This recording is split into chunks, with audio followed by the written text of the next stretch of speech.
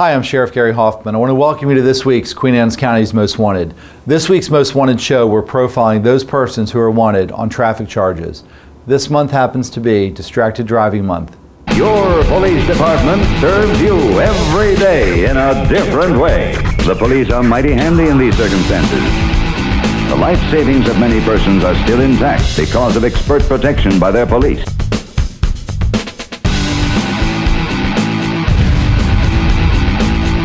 Christopher Aaron Austin, after being arrested for DWI and negligent driving on Old Love Point Road in Stevensville on March 5, 2005, Christopher Austin was scheduled to appear in court on January 25, 2007.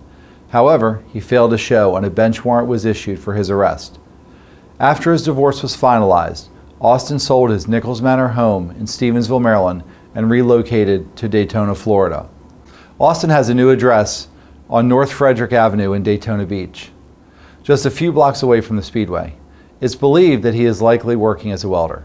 Investigation indicates that he still maintains contact with several persons here in Queen Anne's County, and with those persons, we need your help.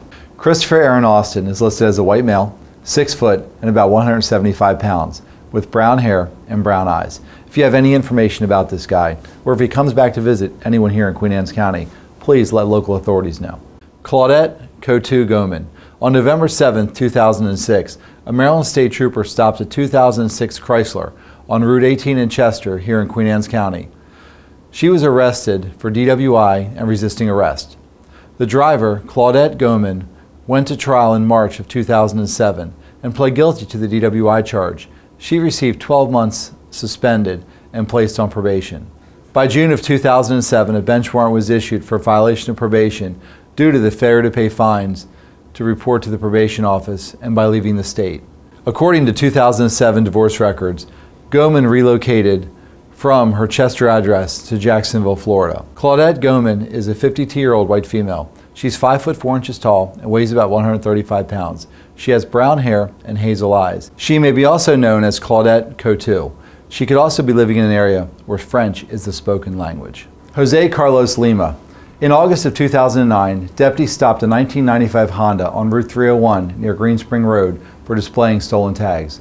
The driver identified himself as Jose Carlos Lima and that he did not possess a driver's license. Lima was unable to explain the tags and stated that the car belonged to a friend, that he had just borrowed the car. Lima was placed under arrest and the car impounded due to being unregistered. After processing, Lima was released on his own recognizance by a district court commissioner. On the scheduled trial date, Lima failed to appear and a bench warrant was issued by the judge. Jose Carlos Lima is a Hispanic male. He's 5 foot 7 inches tall and weighs about 175 pounds. The address Lima gave was 1925 Merrimack Drive in Hyattsville, Prince George's County, Maryland. Marilyn Miller. Following a traffic stop on Route 302 near Dixon Tavern Road on the 29th of February in 2004, the driver, Marilyn Miller, was issued a citation for driving while suspended or revoked, and then she was released.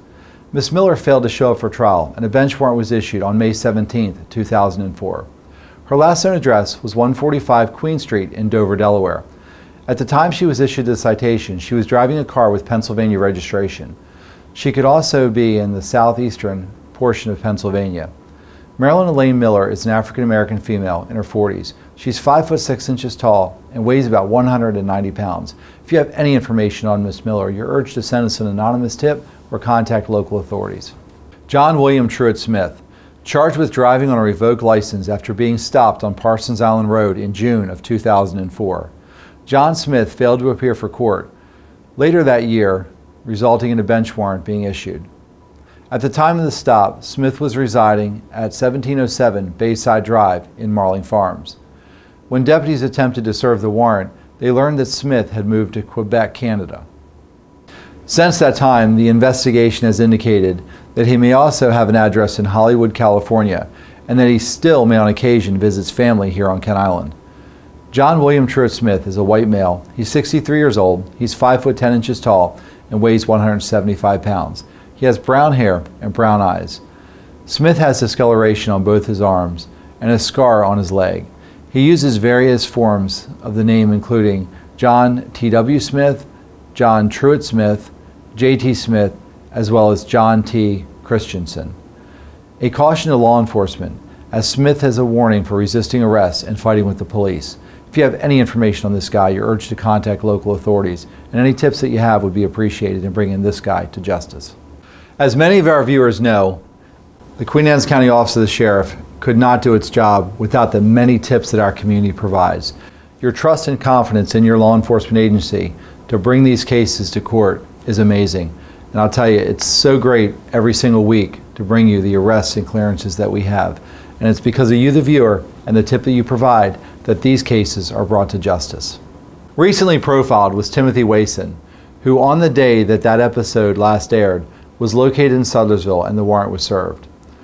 Also on that episode that last aired, Chloe Nicole McKinney was profiled after numerous calls and tips were received by our office, and probably she got a few phone calls as well. She contacted the court and resolved the charges with the warrant being recalled. Profiled several times since the warrant was issued in November of 2009, Emmanuel Addisine was located in Prince George's County several days ago.